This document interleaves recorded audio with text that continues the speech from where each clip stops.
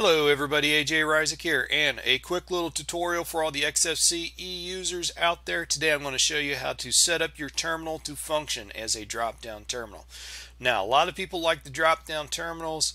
There's Quake, there's Yakwake, there's others out there, but the default terminal in XFCE can be set up to function as a drop-down terminal.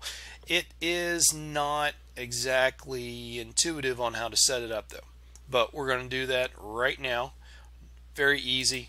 So you just want to open up your keyboard settings and go to application shortcuts, and we're going to add a shortcut here. We're going to click add, and let me go and copy from my notes here. And don't worry, I'll leave this all down below in the video description so you can just copy and paste. But basically you want XFCE 4-terminal space -- drop - down. Click OK, and now pick a shortcut. So whatever key you want to open up the terminal, go ahead and pick that now. So I'm going to use the F12 key, and so now when I click F12, there it is.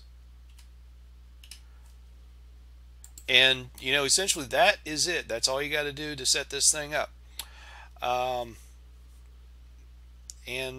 that note, I guess that's about it for this video. Like I said, nice, short, sweet. Not a whole lot to it. It's just not exactly out there in the open on how you set this thing up. Anyway, as always, leave comments, questions, all that kind of stuff down below. Give us a big old thumbs up if you like the video, and I hope to see you all on the next video. Thanks a lot.